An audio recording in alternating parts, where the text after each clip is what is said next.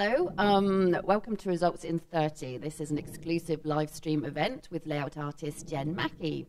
My name is Sarah Bonferson. I'm the Mentorship and Industry Relations Lead for the 3D Animation and Visual Effects program here at Vancouver Film School, one of 3 distinct animation programs we offer here. One of my roles is to bring in current industry professionals and pair them with students matched on their career goals and their individual projects. And it's through this that I've been fortunate enough to work with Jen for the second time in my career, as Jen is currently our layout mentor for our 3D program. Welcome, Jen. Thank you. So Jen's career has spanned over 10 years. She's worked at some big name studios, including Sony and Pixar Canada. And she's also won a Leo Award for editing a short project that she created with her husband. So it was at Pixar Canada where Jen and I first worked together a few years back. Jen was the layout lead and I was the character and sets lead. So we were used to working together quite a lot in that capacity. So I would now like to move over and say we're incredibly pleased to welcome Jen here to talk about her career and say it's an important part of this event is to help students in high schools understand current industry trends and what's happening right now in our industries. And we're pleased to have an exclusive audience with Sisler High School, the amazing Sisler High School in North Manitoba that have some amazing things happening in interactive digital media. How is Sisler today? Great. Yay. Cool. We'd also like to say a big thank you to Jamie Leduc at Sisler sharing this talk with other Manitoba schools that include Swan Valley Regional Secondary School, Luxton School, Isaac Brock School, Kildonan East Collegiate, St. John's High School, and a shout out also goes to Osgood Township High School, tuning in from Ottawa, South Carlton Secondary School, Canada School in New Zealand, and Capital High School in Olympia, Washington. Apologies if I butchered the pronunciation of any of those names. So without further ado, I'd like to hand over to Jen Mackie, who's going to give an amazing presentation on layout and cinematography. Jen, over to you. Thank you very much, Sarah. Hello to all the schools out there. Hello to Sisler and everybody else tuning in. It's great to be here. So, as Sarah said, my name's Jen Mackie. I am a 3D layout artist, which I'll talk about later if you don't know what that is. I'm also an editor and, as Sarah said, I'm a mentor at the Vancouver Film School. I would summarise what I do as basically storytelling, and I'll get into that again in a little bit. But I mainly consider myself a storyteller. So during this talk, I want to cover a few things. Firstly, how I got into animation, and then also what a layout artist actually is, because it's not too common a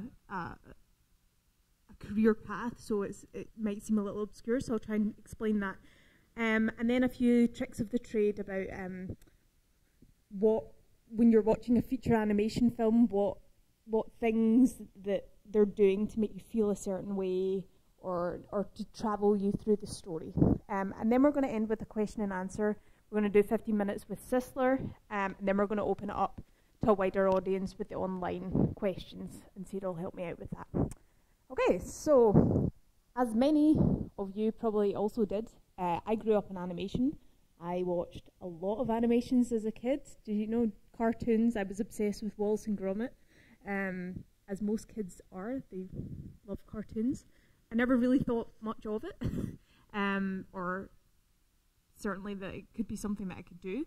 And when I was 8, my dad got this really high-tech video camera, and I thought, hey, I could try and make my own animations. And I got my trolls at the time and started doing little stop motions. Unfortunately, I don't have any of those videos anymore. I would love to show you them. They were not very good. But that was my first kind of taster of like, oh, this is like a fun creative thing that I could do. I never considered it could be a career. Like, I don't think anybody ever mentioned to me, hey, you could do this, you know, you really love animation, you really love cartoons, that could be a career. That was never something I considered. It was only many years later that that was something that I decided to go into. One thing I did know was that I wanted to go to art school. My dad was an artist, he'd gone to art school, and it's always when you're in high school, it's a very hard time to kind of decide what am I going to do when I leave school. And I wasn't sure, I just knew that art school, I wanted to be creative, that's kind of what I wanted to do. So I applied to Glasgow School of Art. I'm from Glasgow, from Scotland. At first I applied to painting, again, not really knowing what I wanted to do. I didn't get in the first time. I then went on to do another year to learn skills and how to approach the art school and how to get in. I applied to sculpture and I got into sculpture that time. But then actually I changed my mind again. It's an ongoing theme. And I ended up in fine art photography. So then I went to Glasgow School of Art and did an honours degree in fine art photography, which was 4 years, so a long time. And I learned a lot while I was there. I loved the course. Learned many skills. But when I came out of my degree, I kind of thought, you know what, I'm not sure I want to be an artist. I'm not sure that I want to go down the photography route. But I wasn't quite sure what I wanted to do. So again, 4 years later, still not knowing what I wanted to do. So I thought about what I'd learned from those 4 years. First of all, I learned that I loved photography. That was like, you know, I didn't stick out the 4 years hating it. I absolutely loved what I was doing. I loved the process. I also learned that I loved working with computers. I did a lot of digital photography. I loved the technical aspect. I enjoyed making films. We did a course during the photography degree solely based on making films, and that was something I really like enjoyed and savoured while I was there. And when I considered everything together, I thought the thing that I really liked about it was telling stories through photography, but then also film as well. So I had to think, and I actually found a master's in animation actually at the same school, and thought, you know what, this kind of ties everything together. Like had enjoyed telling those stories. It was to do with computers. I thought that was something I could really enjoy. So I went back to school for another 2 years. So yeah, back at Glasgow School of Art again, and then I started my master's in animation. It was, again, 2 years of learning tools and techniques and storytelling, and at the end of it, these are stills from my final project. It's the same as at Vancouver Film School. Each student produced a final animation at the end. So when I came out of my master's, it was a scary time. I was like, okay, I need to now somehow get a job. So I basically started harassing companies and trying to get my foot in the door. So my first job was for a company called Access Animation in Glasgow. They were advertising for a layout artist, and I didn't really know what that was, and I just thought, you know what, I'll just apply anyway, and somehow got the job. It was a great time to be there. I learned a lot while I was there. Again, it was my first job, so I was pretty intimidated by them. But everybody, you know, took you on as a junior and explained all the terms that they were using that I didn't understand what they were talking about. And that I really learned a lot while I was there. So I'll take you quickly through what studios I went to next. So I decided to move to Canada, kind of on a whim, fancied doing some travelling. And my second job was at Stars Animation in Toronto. They were advertising for a layout artist, and I thought, you know what, apparently that's what I was doing at the old job, although I still didn't really know what it was. So I applied, and apparently they thought I could do it too. Again, still not really understanding what it was. But at that job, I really learned the skills that I needed to kind of move forward in my career. So it was a great experience. I kind of lucked out a little bit, but again, it was just perseverance of putting yourself out there and applying to companies. Quickly, I went back to Axis Animation in Glasgow after that, like a year later. This year, having a lot more skills than I did the first time, and really helped them set up their layout process and pipeline. And then I went to Australia, moved about a lot, where I worked on Happy Feet at Dr. D Animation, which was slightly different. Again, it was working with motion capture, which is when you see the people with the suits with all the balls on them. So it was working in, it was still layout, but it was working in a different kind of form. So after that, sorry, gone too far.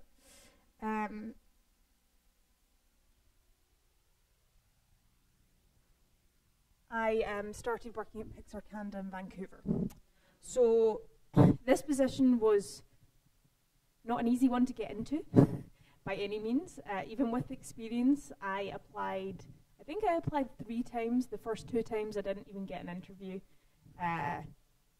But I kind of, it was obviously Pixar was somewhere I really wanted to work, and I just kept applying.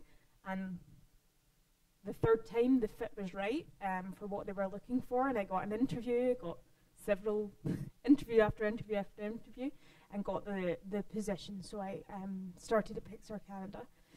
I was there for 3 years, and that's really where I kind of fell in love with the idea of story. I'd, obviously been telling stories at previous positions, but Pixar really put a huge emphasis on storytelling, and that's really where I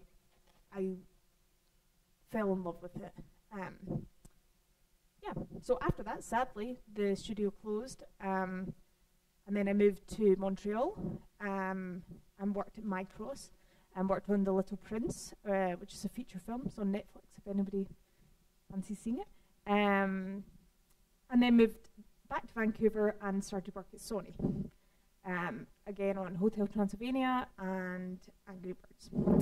So now I actually work freelance. So I'm not working in a particular studio. I'm working on various projects, smaller projects, more commercial projects, doing some editing, and it's also allowed me to be able to teach more at Vancouver Film School as well. So that's a brief history of my career so far. I want to tell you a little bit about what a layout artist is. Sometimes you might hear it being called a previs artist. It depends on the studio and the project, but I'll be referring to it as a layout artist. So the easiest way to explain it, particularly to people who aren't used to thinking about the 3D pipeline. I know Sisler are pretty good with animation, so they might understand this more. But I'll just talk about it in terms of live action and animation. So if we think about a director in live action, it's exactly the same as an animation. It's the person that comes up, well, who leads the project from start to finish, is their vision. It's exactly the same. Writer, again, person comes up with the story, script, exactly the same in animation. Where it starts getting different is once we get into a set designer. So somebody on a live action film who physically builds the set. They design the set, what's going to look like, what buildings do we need, what furniture do we need, everything about the set designer or set team. Within animation, that's obviously a modeler. So the modelling team, which is what Sarah was the lead of at Pixar Canada, it designs the sets in 3D. They build the sets, they create the whole world. So actors in live action, that's the equivalent of our animators. So the actors are the ones that show the emotion, show the action, show the emotion, tell the story. So that would be the equivalent of an animator. An animator does the exact same. The animator shows the emotion of the character, leads the audience of how that character's feeling. Special effects and stunts. So somebody in a live action film will blow up a car sometimes, or a building, or whatever. Within animation visual effects, it's the visual effects artist that does that. So when we think about a camera operator or a director of photography in live action, the person who's actually physically filming the scene. So somebody with the camera deciding where the camera is going to go. Okay, we're going to film this shot with these people walking across. That the equivalent of that in animation and visual effects is a layout artist. That's basically what we do. We're the camera people in the computer. Is the easiest way of describing it. Hopefully that helps. So I'm just going to show briefly a CG pipeline. Don't be scared by this. It's a little complicated. But just to give a brief kind of overview of where layout lies, it lies really at the start of the pipeline. So once we have storyboards and an animatic, that's when layout takes the film into production. It's before animation, it's before lighting, it's before effects. It's really an early on process. So briefly, like a director and a writer will come along and say, you know what, I've got a story I want to tell. Here's the script, I've worked with a writer, this is what I want to do. And then a storyboard artist will take that script and be like, okay, we need to work out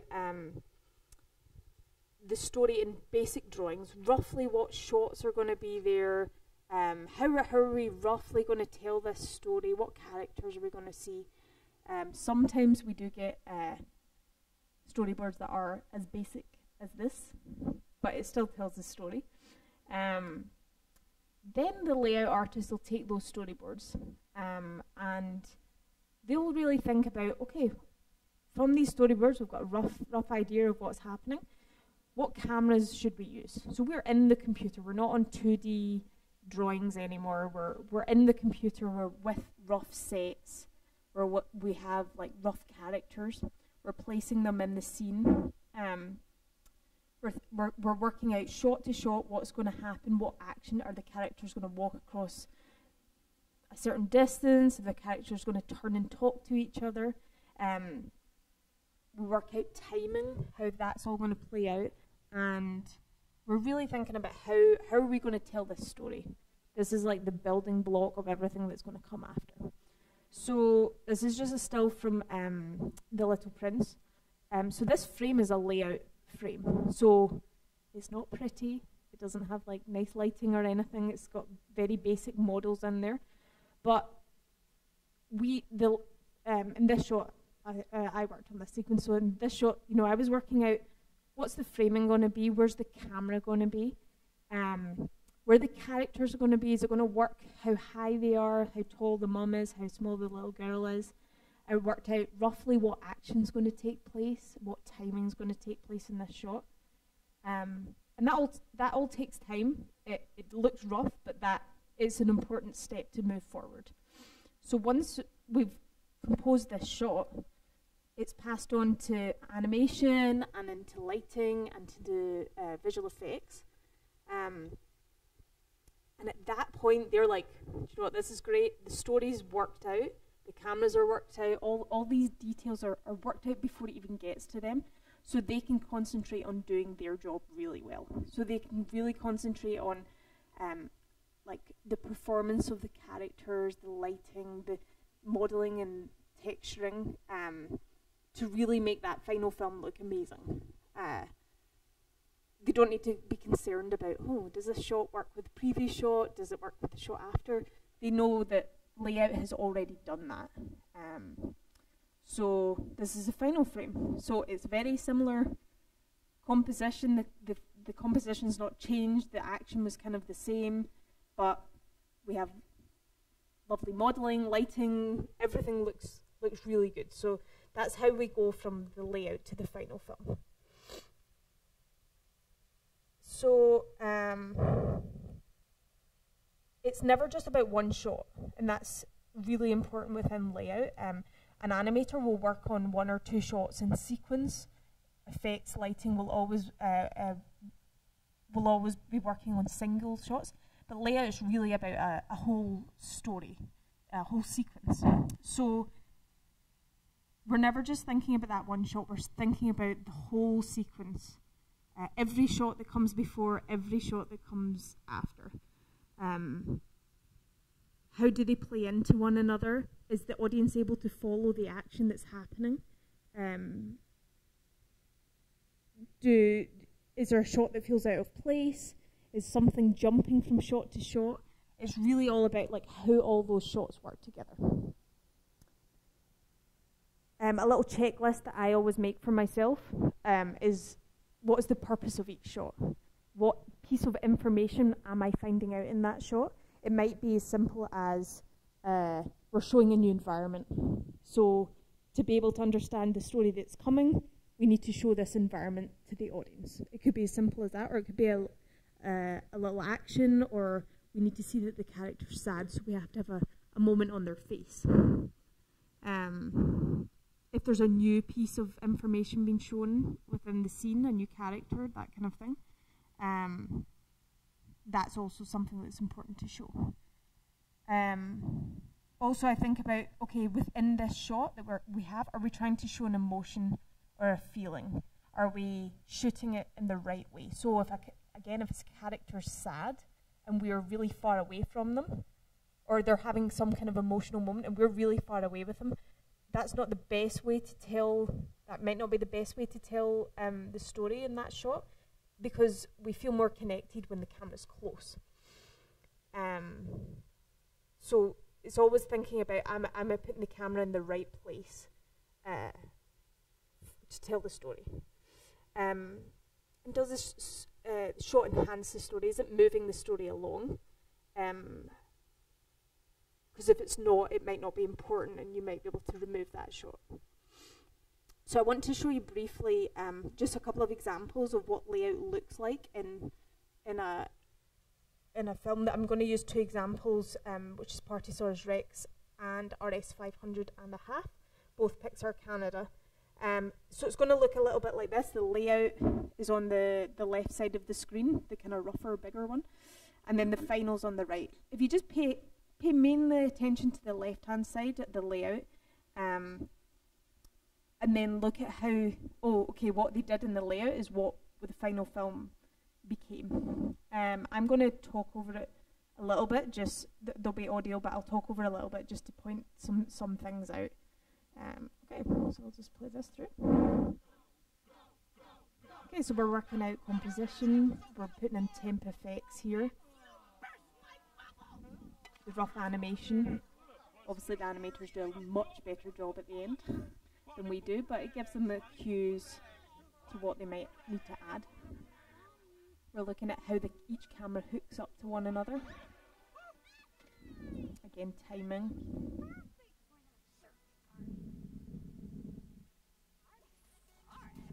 We're working out what characters we need.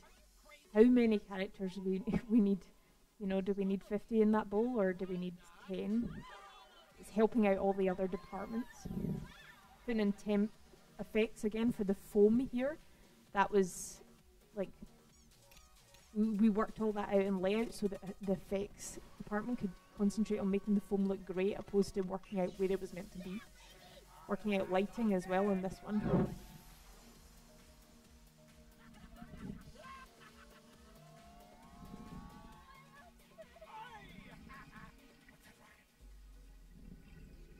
And timing, effects.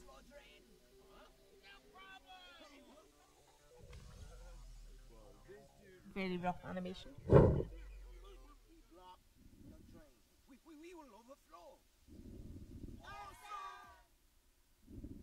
This is RS 500. It's the same, different style. We're working out, okay, we're dealing with bigger cars here. We have to shoot them a different way. Working out obviously large camera moves like that.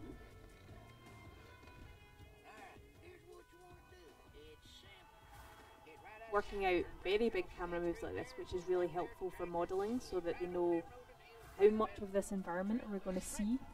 We don't want to spend time modelling something that they don't need in the film. Again, new environments. We're working out, okay, how fast do these cars need to drive? How much of a runway do we need? Adding in like foreground elements, temp effects again. Timing for effects as well.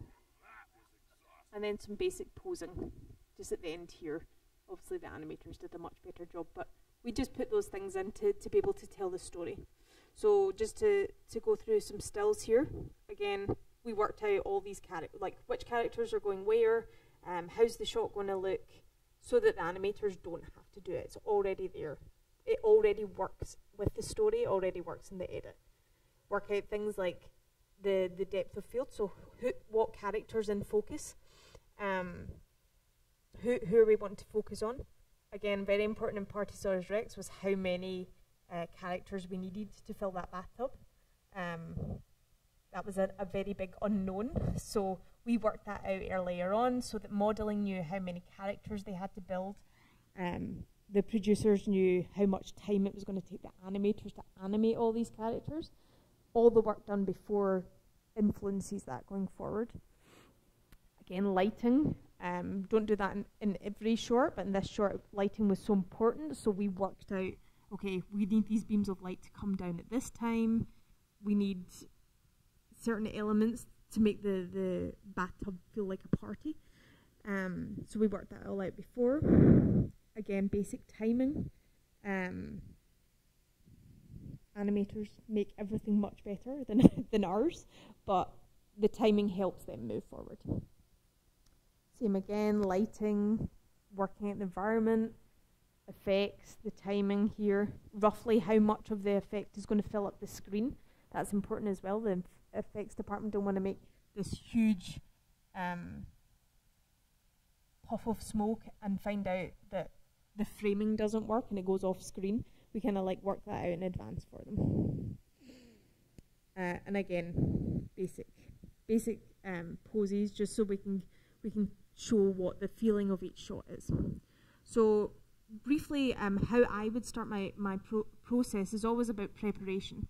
I'm working out how do I tell the story best. Obviously, with a short like Partysaurus Rex, and then the Cars short, they're completely different films. I have to think about, okay, is this a drama? Is it a horror film? What camera language best tells that story?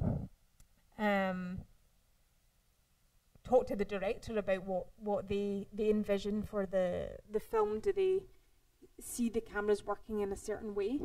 This is all thought out well in advance. And then where's the action going to take place? Like physically within the computer world. How are things going to be set up? How are our characters going to be laid out? How are they going to travel through this environment? Very like tactile, like working that out in the computer. And then what additional elements do you need to research for each short? So for Partysaurus Rex, these are just images I've put in here, but for example, Pixar Canada did an incredible amount of research into, okay, we need to make this bathtub feel like a rave, and how do we do that? So the amount of research that was done into like what the lighting looks like at these parties, and what kind of movement we need, and then how do we tie that in with bubbles and a bath? How do we tie those two things together? So that was like a lot of research that had to be done to get to where the final film was. With Radiator Springs, it was a completely different thing. It was about racing these cars through the desert. So we looked at a lot of reference for that, Baja racing. But at the same time, we wanted it to feel like a Western, like it was a standoff. There was good guys, bad guys, racing against each other. So we wanted to have that Western feeling. So we did a lot of work with the cameras about, in a Western film, the cameras are really big and really heavy. So they don't whip about the way you can move cameras in 3D. They're super light. They don't weigh anything. So we physically wanted to have cameras that felt that they were heavy and gave that overall feeling to the film. So I just want to go briefly over some little tricks that are used in animation to kind of guide you through the story. I think about it as science of storytelling, as there's rules that you can follow or break. There's certain kind of guidelines that will help you kind of go through.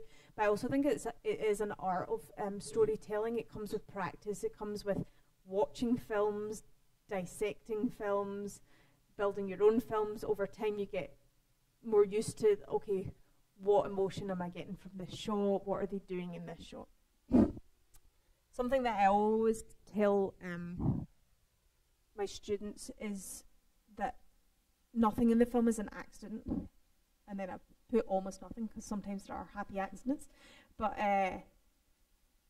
everything's thought out. Everything's always planned in advance. If you go and see a film at the cinema that you really like, you come out and you're like, oh, that was an amazing film. You know, you're talking to your friends about it. There's a reason you found that film amazing. There's so many elements that are being thought out in advance about getting you completely absorbed in that film. It doesn't just happen. It's an incredibly large process, and a lot of these things you don't even know that are happening. It's like a subconscious thing that guides you through this film, makes you care about the film. So I'm going to just briefly talk about Pixar's Ratatouille, directed by Brad Bird. So there are just some storyboards from it. So the main focus of the film is humans and rats. Humans versus rats, not in a negative way, but in a two different worlds, how these two worlds come together. So Linguini is our main human and Remy is our main rat. So when we introduce Remy, one of the first times, it's in this shot here. What's interesting about this is it's showing the environment, is, you know, setting us up for where we are, the kind of feel of the film. But Remy's really small, and we're establishing the fact that he's in the rat world, and the rat world is like very small in this huge human world. If the camera had been down at Remy's height and Remy was like big in frame, we might not feel the same way. We might not feel his, like, how daunting this huge city is to this tiny little rat. So again, it's like things that happen subconsciously that start to make you understand the human world and the rat world. In this still here, the rats have all fallen. I think they're living in the roof, and they've all fallen through the roof into this woman's house. We're introduced to this woman. The camera's sitting at her height, so we're looking down at these rats the same way she's looking down at them. We're like, oh, there's a lot of rats in her room. We start to empathise with her. We're at her level, looking at all these. We're made to feel like it's disgusting. We're like, oh, there's rats everywhere. So we're being forced to empathise with her in this shot. But then what happens I don't know if it's the next shot, but further on, she suddenly pulls out a gun. So she's no longer this little poor, sweet old woman who has all these rats in her house. She's got a gun and is shooting the rats. So this camera is very much in the rat world. We are a rat looking down at her. The lens is really wide. She feels like it's scary. The barrel of the gun's shooting kind of close to camera. So we're now put in the rat's world. So the director's shifting who we're meant to be empathizing with, depending on how the shot is shot, where the camera is. If this camera had been, you know, on her shoulder, like pointing down at the gun, we might still feel like we're kind of on her side. At this point, we're like definitely on the rat side. We're feeling that the rats are going to get shot. Again, here the rats they're on a human chair, but the camera is down at their level. The rats are kind of like big in frame, so it really feels like we're almost humanizing the rats. We're in their world. We're understanding their environment. In this shot, this is when Linguini is releasing Remy for the first time after the first time he catches him. And what's interesting is the camera's really low in frame, so we're down with Remy, so we're in Remy's world. And Linguini, the human, is down as well. He's like embracing this rat world, so he's physically down on the floor as well. And another trick that they've done here, which again is definitely not an accident, is the walls are pointing directly at the rat. So the viewer's eye looks exactly where it's meant to be looking. And these are all little tricks that are done throughout feature films, throughout any film, to really guide the audience through the story and make them feel a certain way. Once Remy started to kind of be more, not human-like, but accepted into the human world, we start seeing shots like this, which is Remy and Linguini are kind of on par now. They're at the same eye level. The camera's kind of framing them both equally, which is a shift from the start. And it's not something you would notice the first time you watch this film. It's not something that I would notice. I wouldn't watch this film and be like, oh, I see what they're doing. They're changing the cameras. It's just something that if you were to study the film, that you might start picking up on. And these are the things that come with experience. These artists have spent a long time kind of like working this stuff out and thinking all the tricks of how they might tell their story better. Again, at this point, the rats are all invaded the kitchen. It's near the end of the film. This camera is interesting because it's not low enough to be the rats level, and it's not high enough to be the humans level. So this camera is actually from the bad guy in the film, Skinner, I think his name is. So he's kind of like not in the rats world and not in the humans world. It's this like halfway point. So that's why this camera is at that level, which is quite interesting because it's always like an extreme of rat and human, and at that point it's like he's somewhere in between. He doesn't belong to either world. And then near the end, when Linguini's showing, is basically introducing Remy to the chefs, they use this camera, which is very low. We're seeing we're viewing from a rat's level, but the rat in the image has been elevated to the human level. Linguini's holding him up at the height of the human level. So this is really where the worlds kind of come together and he's accepted. So very quickly I'm going to go over a few more examples just from WALL-E by Andrew Stanton. So we fall in love with WALL-E very quickly in this film. Hopefully everybody's seen this film. He's a very adorable character and we really feel for him very, very early on in this film. The kind of key to that is believability. We believe where he is. We believe that he exists. Obviously, we know it's made up, but at the time when you're watching this film, everything feels real. His environment feels real. He's an amazing model. The textures, the lighting, everything about it feels like they've really thought about how they're going to build this. Jennifer Mackie, who was the director of photography, basically the head layout artist on this film, said the camera should feel like you actually went there and shot it. So that was very important throughout this film, that the camera would adjust for little micro movements. It should feel like there was a physical camera in this world, that it's not just in the computer, it was very tactile. There was, the lighting should shift, the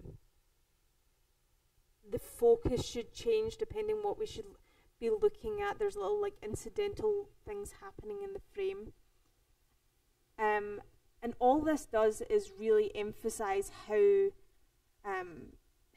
how we should feel about this character, how the more believable he is in this environment, the more we feel for him. But that wasn't an accident. They spent a long time working this out. They got outside director of photography to come in with cameras. They built models of these characters to work out how the lenses should work, how the lighting should work, to really build this environment and pull it all together so that these intimate moments really feel special and they feel very real. They don't feel CG at all. There's a lot of texture to them, and all of this was worked out very early on. So that really the camera helps us to believe he actually exists, and the more we believe he actually exists, the more we'll care.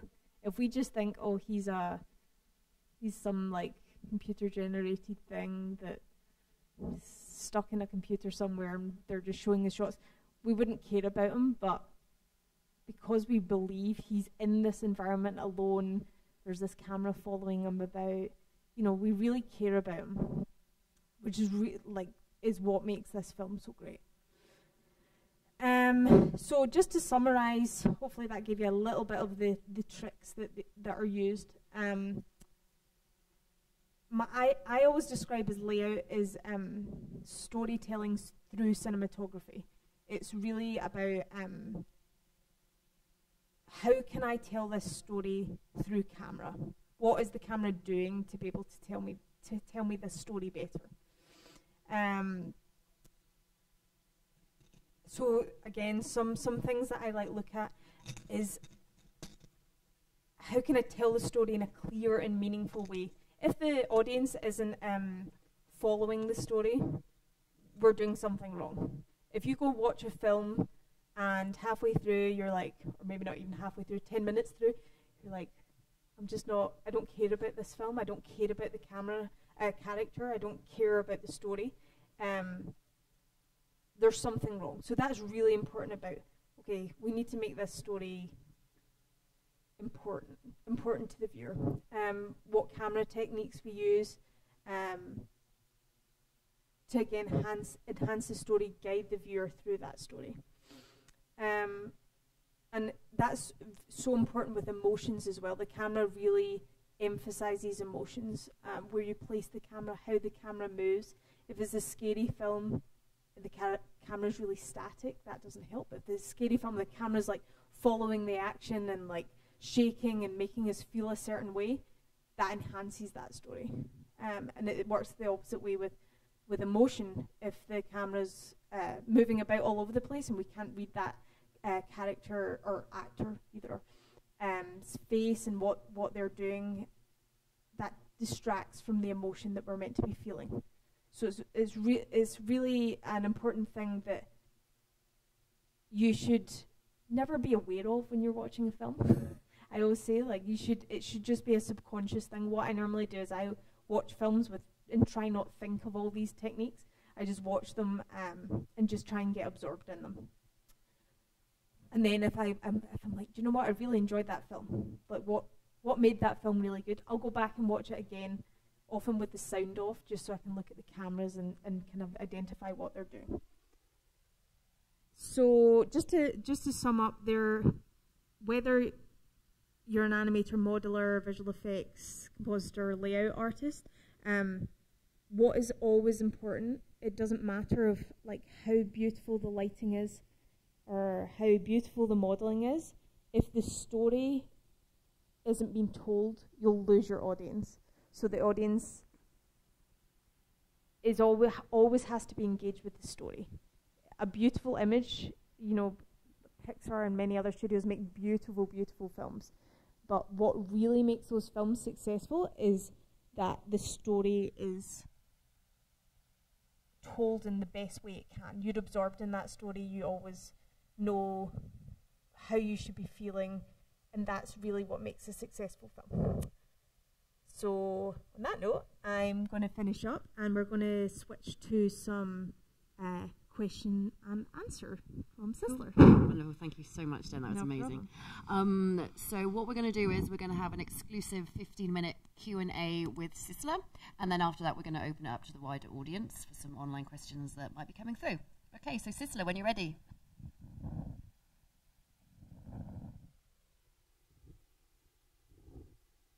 Hi, Sizzler. Hello. Oh, no, sorry, we can't hear you. 2 secs. 1 second, we're just trying to... Their mic is muted. We think your mic is muted, Sizzler, maybe?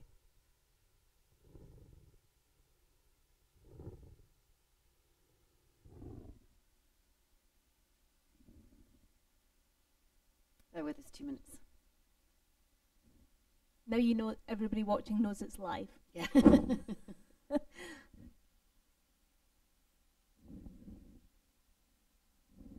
Should we maybe start with one of our live feed questions? Yeah? Cool. Okay, Jen. So, can you tell me what was the hardest project you've ever worked on? Ooh, there's been a lot of hard projects. Each project, I think, has its own challenges for various reasons. I mean, it can be a hard project just because you don't have enough time to do your project, or a hard project because your director is very, very specific about what they want, and what in getting that is like a hard thing to do. Personally, I would probably say one of my hardest projects was in games cinematography sequence that I did on my first job. And the reason it was hard wasn't like, if I went back and did it now, I probably wouldn't find it hard. But it was my first job, and I just was terrified. I didn't know what I was doing. The other artists and directors were using all this terminology that I didn't know what it was. They were saying words, and I was like, I don't know what they're talking about. And being new, I didn't want to be the one to be like, I don't know what you're talking about. I don't know what you're saying. So that was like I would say that was like my first couple of projects on my first job. Personally, would be my hardest, just because it was such a big learning curve. And I think when you're new in the industry, it's really hard to speak up and say, hey, I don't know what you're talking about. Yeah. Or I don't know what I'm doing is a really hard thing to say. Yeah. I think with experience, you actually it's kind of like with experience, you don't suddenly know what you're doing. You just have more of a confidence to be able to say, I need help. Yeah, exactly. So I would say, yeah, kind of like all the jobs, all of the projects in my first job were probably the hardest thing that I had to deal with. So. Okay, cool. Well, I think we have Sizzler back with us now, so we're going to take a question from Sizzler. Sorry. Hi, I'm Mary, and my question is, what important skills does it take to be a layout artist?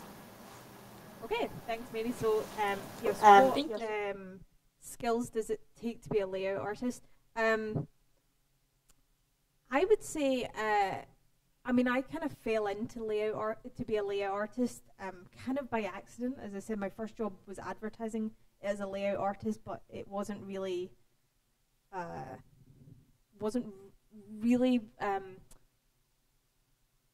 explained to me. They didn't really know what a layout artist was. It kind of came together because I'd done my photography degree as well. So it's really about being able to, as well as being able to like compose shots, like arrange things in appealing ways and in ways that make sense. It's about taking all the shots round about and telling your story. I always say it's about it's storytelling. Like I pretty much always refer to myself as a storyteller. I'll say, yeah, I work in cinematography and 3D, but it's really about storytelling. So for skills to get into layout, really is like an ability to be able to understand the story. and how to look at the bigger picture. It's not just about it's not about this one shot, it's about the whole film. How do I make the whole film work? How do I make the whole film good? And also, every department has this issue, but layout in particular has this issue, which is you never get it on your first try. It's always like we have to do 5 iterations of the sequence to get it to work. So it's about almost about perseverance. It's a kind of journey to be able to get to that final film, and not be satisfied with your first attempt at something, because you're always going to be working with the director and with the editor to change your shots, to be like, do you know what, this is good, but it's not as good as it could be. So it's always about pushing those boundaries and kind of accepting the fact that you're going to have to do something 10 times until you get it right. But when you get it right, that means all the other departments have great shots to work with. They're working on a solid story. So hopefully that answered your question, Mary. Cool. Thank you, Jim. Cool. Do you have anything else from Sisla? Hi, my name's Kaylee. I was just wondering if there's any exercises that you would like to, or that you do to help yourself warm up, like watching a movie and sketching thumbnails of some of your favorite compositions or anything like that. So there is my kind of approach when I'm starting a film for the first time is looking at films that not that necessarily you want to replicate, but that have the same feel of the film that you want to create.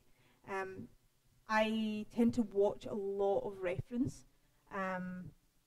You know, for RS 500, the Cars short, I watched Good, the Bad, and the Ugly. I don't know how many times, because I wanted to find a film that had that Western feel to it. A thing that I do, which I mentioned earlier, is I watch these films without any audio, which actually I suggest if anybody's like going into cinematography or editing in particular, is interested in that kind of thing. Watching a film without audio is kind of an odd thing to do, but it actually like brings like your attention to what the camera's doing, what the lighting looks like, how it's cutting together. So that's really how I kind of warm up. I do take sketches of things, to your point, of things that I like. I'm not that great a drawer, to be honest. So I take a lot of screen grabs. I'm like screen grab queen. So I take screen grabs all the time of films that I like, even if it's a film that I'm not necessarily going to use for a particular project. Just having, if there's something that I really enjoy in a film, I'll take screen grabs of it and think, oh, maybe we'll include that later. Coming up with shots with no reference is a really hard thing to do. So the more kind of like informed you can be, and you have a big bank of shots in your mind that you've researched before, really helps. So hopefully that answers how I warm up, which is I continually warm up by watching lots of films. Hi, I'm JP Basbass. So what happens to projects that are worked on for a good while, but they're canceled midway, or they're canceled near release? Are they recycled for any other projects, or is there like some other fate that awaits them? Thank you. Okay, maybe Sarah can jump in halfway through this. So yeah, there's been various projects that I've worked on that have been pulled halfway through or very near the end, and although that can be a very kind of painful process for everybody involved and for artists, you know, to have their work not completed and not be able to show your friends and family, and it's kind of a hard thing to do. I think there is a kind of learning thing that happens. The way I kind of look at it is you learn so much on a project. Nobody goes into a project and thinks, oh, I know everything. You start a project and it's kind of like that fear of your first job again. It's kind of like, oh, we've got this huge project to complete. how we're going to do it, you're learning every time, and you get so far, and even if it's not completed, you've learned a lot. You know, there's certain aspects, not necessarily that the actual film will develop into something else or ever really get used, but I feel like the artists have learned a lot through that film, and I think that's really, when you're in that kind of situation of not being able to finish a film, you have to kind of look at what you've learned and look at that as the benefit of that time that's been spent. I don't know if you kind of agree with that, or yeah, no, absolutely. I think it is really a learning curve, and the one thing that makes being a student unique is that most of the things that you work on when you're developing your own project is that it's your own, and you get to have those ideas and those creative thought processes. But when you work in the industry, it belongs to somebody else. So you need to love what you do. Of course you do. You need to be like passionate about your craft, but at the same time realize that there may be a time when you have to let it go and it doesn't get completed. Sometimes projects do get reinvented. They come back from the grave. Other times that's it. They get put on hold, they get cut, and you'll never see that work again, which is, it's hard to deal with, as Jen said, but yeah, you do learn so much from it. And always it's a fun, well, the projects that we've worked on together have been a fun journey anyway, so. Yeah, and I would also say that one thing is to kind of, this isn't always the case, but in a lot of cases, if projects have been pulled, it's normally 95% of the time for a good reason. That maybe it's not, the film's not working out, the story's not there, you know, it's a decision of, if we finish this film and we put it out there, it might not be as good as we wanted it to be. So there's sometimes like hard, but yeah, like positive reasons for it as well. So hopefully that answers. Is there? Cool. Thank you. Yeah.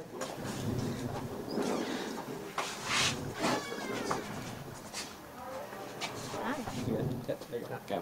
Hello, my name is James, and I would just like to ask, like, how is it like working on movies like Toy Story and working for Pixar? Like, how is like the environment in there? Like, do you feel any pressure at all when you're like working in the studio or industry? So when I first started at Pixar Canada, I was like terrified. Like that first day, and you show up, especially somewhere like Pixar, you're like, oh God, this is awful. I don't know why am I here? Who's let me in this door? It's basically like, it's a hard thing to get your head around if it's a job that you've really wanted to have, or a studio you've really wanted to be in for a long time. It's kind of a pretty intimidating thing. Kind of doesn't matter how much experience you have. That like first day when you walk in the door and you're like, God, I'm at Pixar. People are like serious here and they're very good, and I don't know how I'm going to live up to that. It's a very scary thing, but my experience, and I'm pretty sure Sarah's experience too, with like Pixar is, and most other studios, and I think every studio I've been in, is people are very welcoming and very accepting that, you know, there is a learning curve. Even if you're incredibly experienced, every studio is different. Every studio has a different process, a different pipeline, a different way of working. So you're always going to be that new person who needs the help, who needs to ask people questions, who needs to, you know, like go over certain things, because you're just like, I don't know what I'm doing. But especially as a junior, when you go into a studio, I find that the more you can be like, hey, I need help, I'm a junior, like, and be okay with that, the more help people will give you. Everybody has been the new person. Everyone's been like the new person in the industry. So I find people in the animation and visual effects industry very, very welcoming to newcomers, and really like help you out. Obviously you can't help but be intimidating to certain, you know. I remember the first time I opened the computer up and I had was doing like a sequence at Pixar, and Toy Story characters, and I was like, I was like, oh, Woody's on my screen. This is so weird. It was quite a thing to live up to, but it does take time to like have that confidence of go, okay, they let me in the door here, so I must be okay. So Absolutely. yeah. I think as well, I mean, Pixar was a studio that I'd always wanted to work at, and even after 13 years of working in the industry, it was still, intimidating would be the right word. But it was so much fun. It was so, and it's funny, I was going to like say exactly what Jen said the first time I opened up my Maya file, and there was the model of Woody on my screen. It was kind of like a pinch me moment. Like, am I really here? But with it does come, obviously, pressure and challenges, and you want to kind of live up to that. But I think everybody pulls together as a team in a studio, so it's not, you don't have to bear the brunt of everything. You're always kind of working with everyone else around you to make sure you hit those targets and get the big final approval. So, fun times. Cool. Thanks.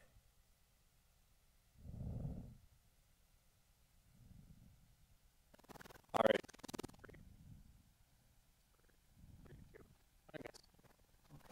I can't hear that. Oh, I think we're just we're losing a little bit of the feed. 1 second for just being live again for a moment. Hi, I'm Janelle, and I'm going to be studying at VFS for 3D animation and special effects in 2017. I am Marcy. I'm starting at VFS next year. Yeah, we might. Yeah, I think we're just going to go back to our live feed.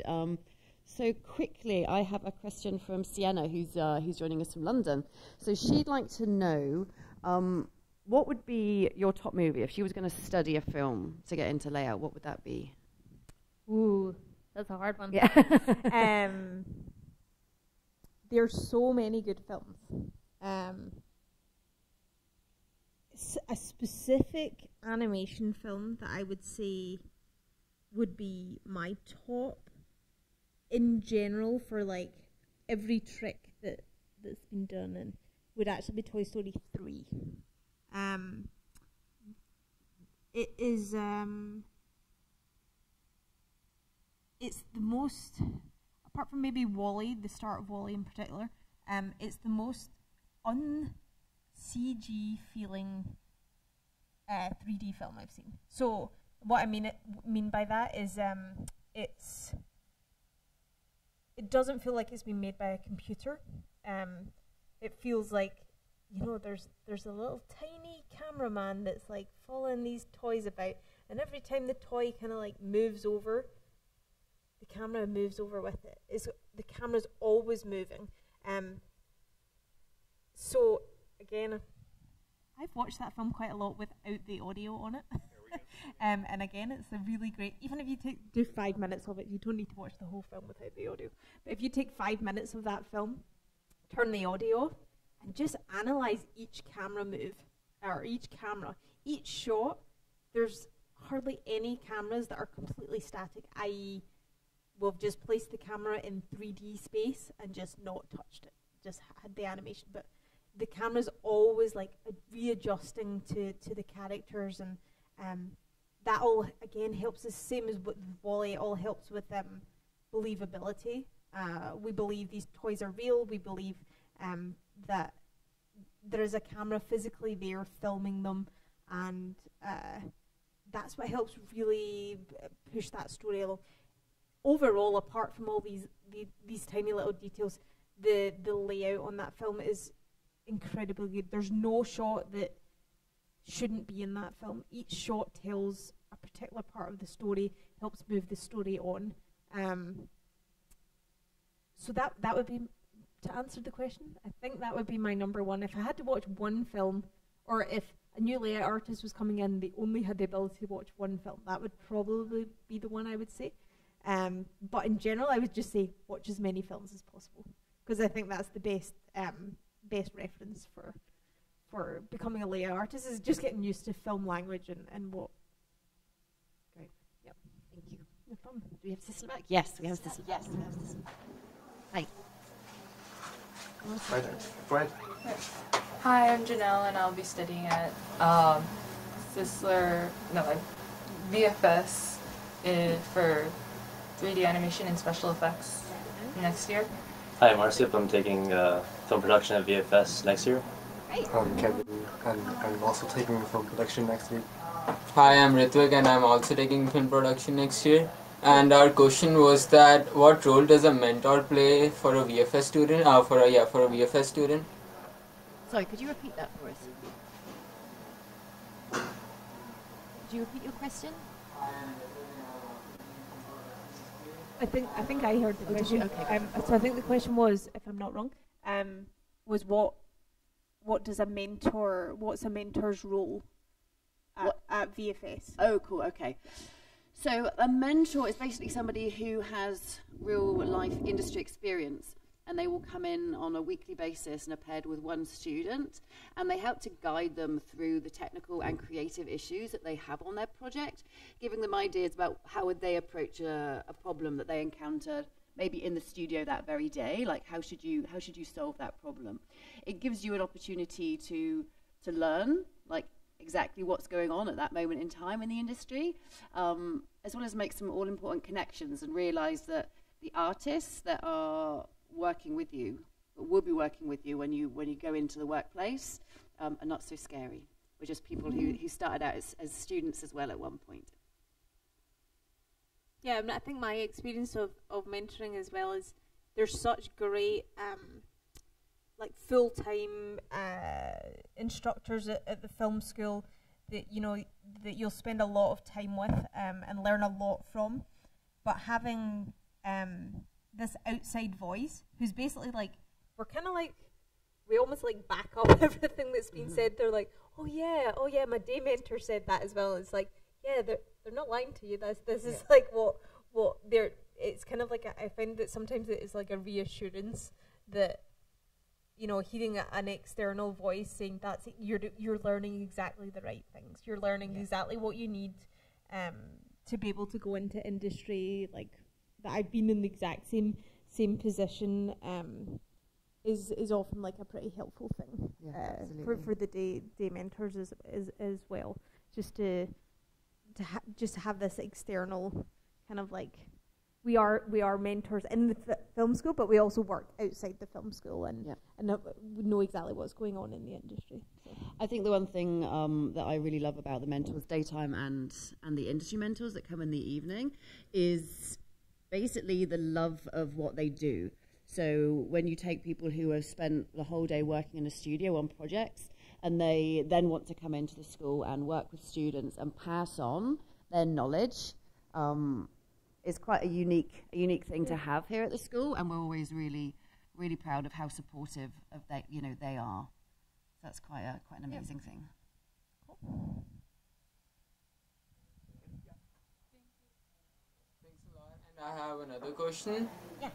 So how do you where's the line between being attached to a project and being too attached to a project, and how do you know if you cross it or not? You want to go? Okay. I don't know if there's an actual line where that happens. Especially as a student, it's really, really hard not to get too attached to your project, because it's like, it's yours from the beginning to the end. It's like a project that you're going to use to hopefully get out there and get into the industry. It's like a huge deal when you're a student with projects. I always just think it's a really hard thing to get so far with a project and then think, oh, this just isn't working. I need to start again, or I need to rethink the whole thing. So my advice is always just, as hard as it is, just to step back from it and think, okay, if I was watching this as somebody who knew nothing about this film, what would I think of it? How would I react? It's a very hard thing to do, because it's kind of like self-criticizing or self-analyzing, but you're looking at your own work and thinking, okay, I know I spent a really long time on this one shot. Like, I know I spent a week animating this shot, but when I look at the the film overall, does this shot work? And it's a really hard thing to say, do you know what, this shot doesn't work, I'm going to take it out and I've just lost a week's work. That's a really hard thing to do.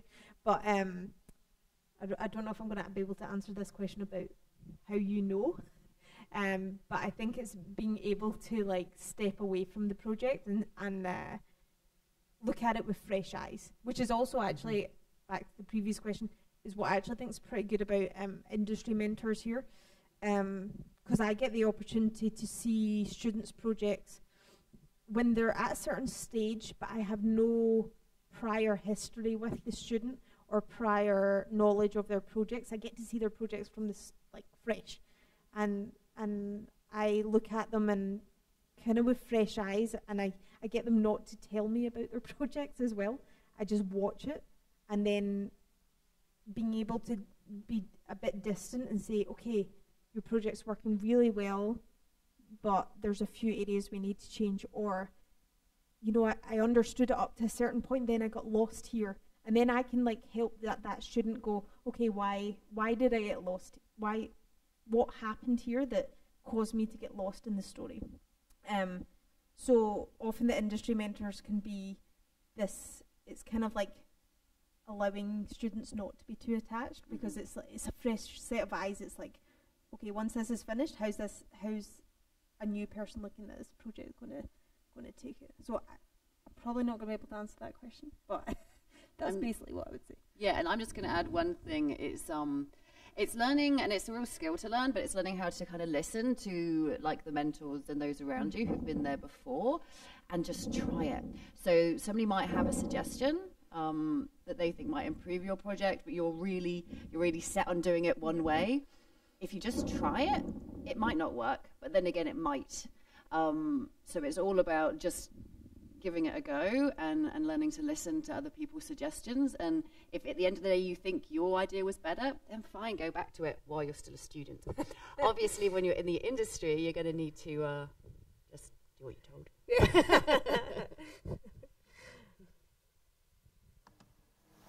Thank you, and from everyone at Sisler, thanks a lot for connecting with us, and thanks a lot for giving us such good advices. Oh, you're Thank very you. welcome. Thank you. Thank you. I look forward to seeing you in Vancouver. Show your hands. The sun's showing.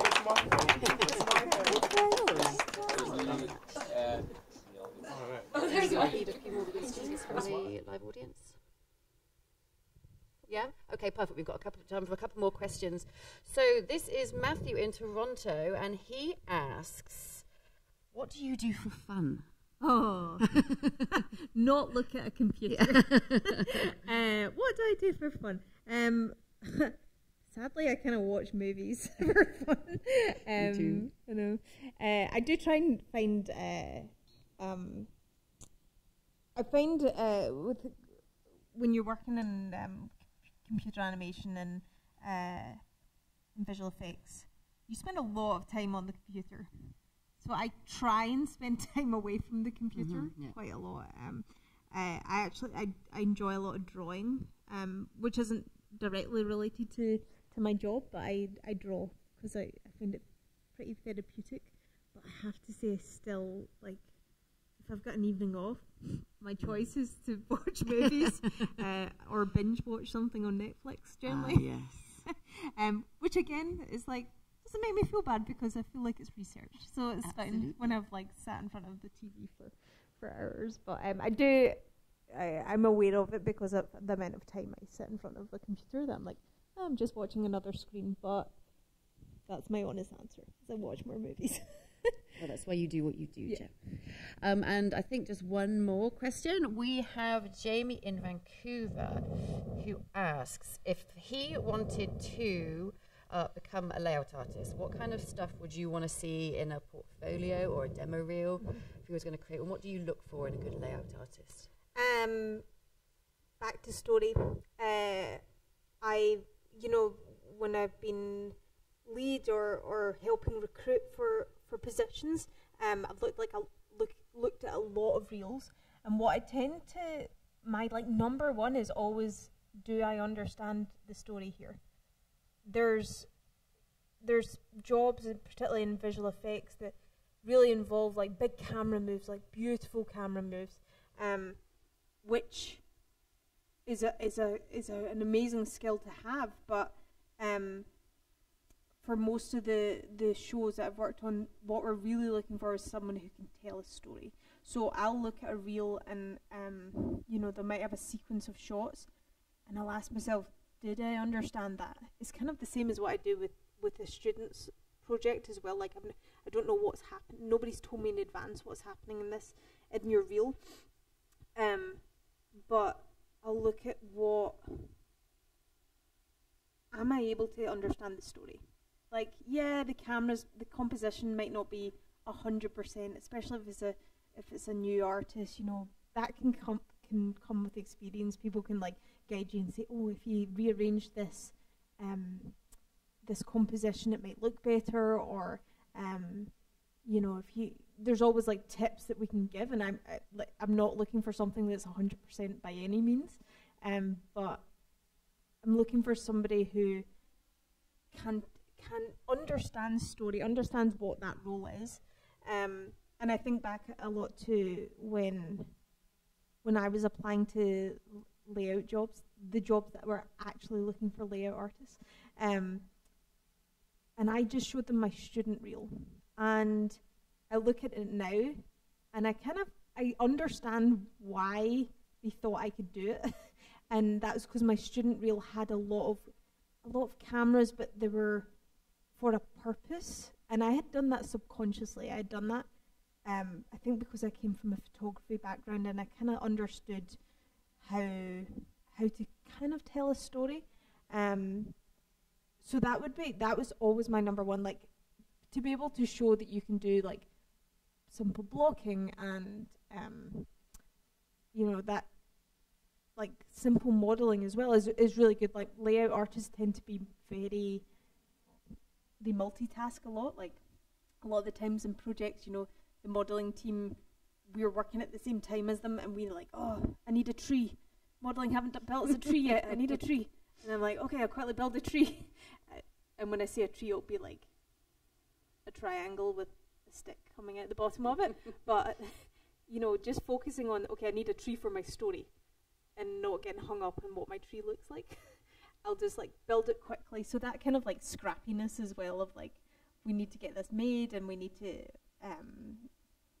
tell a story without getting hung up on the details.